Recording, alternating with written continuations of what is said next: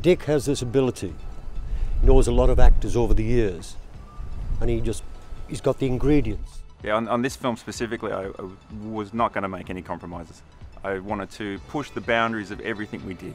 I mentioned to him about this idea that I've had for about 4 years, working with younger people, and I saw the sparkle in the eye. We came across the Holidays on one of these websites, and straight away their music just resonated with us, and we're like, these are the guys.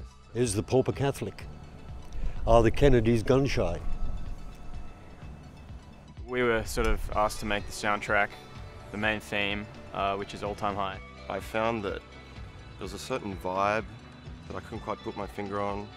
Something kind of was really happening, something exciting, something that felt like everyone wanted to be a part of.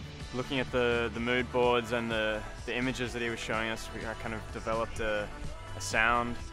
We thought a nice pulsing song with some sort of bright sounds. We played the demos of the new song to the actors to really help them get into character and into the vibe of the scene.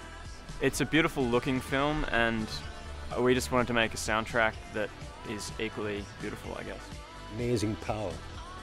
You saw it when in his eyes, he's got it in the eyes, The eyes have it.